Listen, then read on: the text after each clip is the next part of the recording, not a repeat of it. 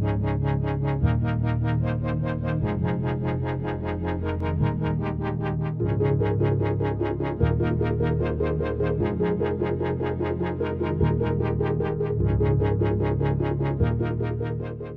you're the convener of the Teacher Education Network, yeah? I am.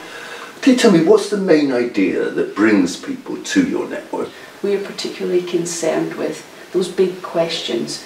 What kind of teachers do we want for the future throughout Europe and beyond?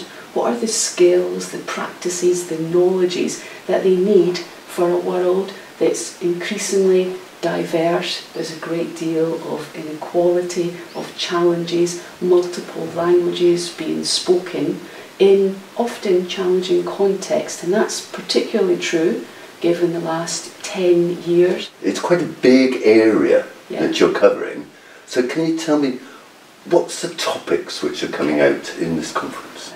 In this conference we've been talking about a wide variety of topics and themes that are emerging. So we've talked about teacher identity. How do you support, as a teacher educator, how do you support beginner teachers to develop a professional identity? What indeed does that mean? So issues around teacher identity within particular contexts, but also thinking about how those contexts changes and impacts on what happens. We've also been thinking about standards and quality and what those terms mean. How do you improve practice? Indeed, what does that practice and improvement look like in a performativity culture, as is often the case throughout Europe? We've been thinking and talking about what's happening in particular national and international contexts and how we might learn from each other. So yesterday I attended a presentation where the speakers were talking about innovative practices within their teacher education programmes as related to the national context, but the questions from others in the room was, well, how might that work in my context?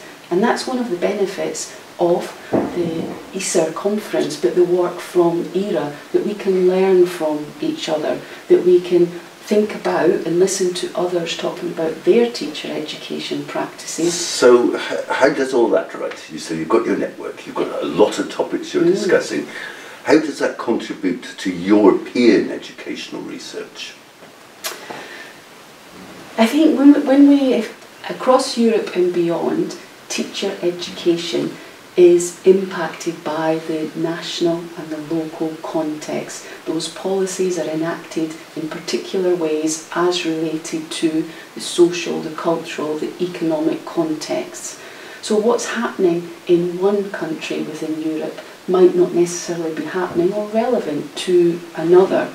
Actually, teacher education is very specific to those geographical locations and the policy contexts. There isn't a theme necessarily that's relevant to everybody. We've all got different interpretations of it. So in those terms then, what does your network really value in terms of educational research, in terms of how it benefits society? I think it's worth saying that educational research within the field of teacher education is diverse. It's diverse in terms of its focus, its method, the practices, and also what comes out of it. Teacher education isn't just concerned with teacher education within universities. In many contexts and in many locations, teacher education is of course taking place in schools, and so a number of the presentations, a number of the activities are related to practice in schools, and we're concerned and we want to include everybody within that community. Building on top of that, then, how does your network contribute to EERA and to the EERA mission statement?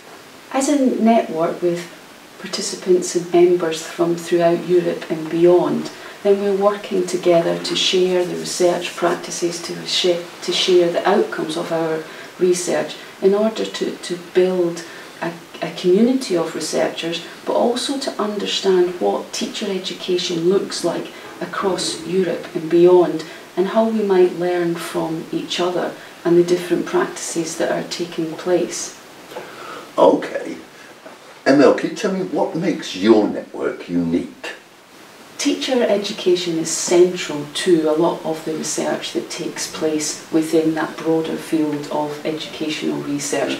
We all have experiences of teaching and, well, no, we all have experiences of learning, and the teaching role, teachers within society are particularly important. How we prepare teachers for post-qualification employment is really important, and it's different in all of the countries throughout Europe and beyond. Our network is central, I would suggest, to the research that takes place within EERA, because the quality of the teachers impact often on the quality of the educational outcomes. Is there something that you and your network has done that you're particularly proud of? So I'm particularly proud of the work that we've done in supporting the development of educational research related to teacher education, but also the writing and the publication and the sharing of that research.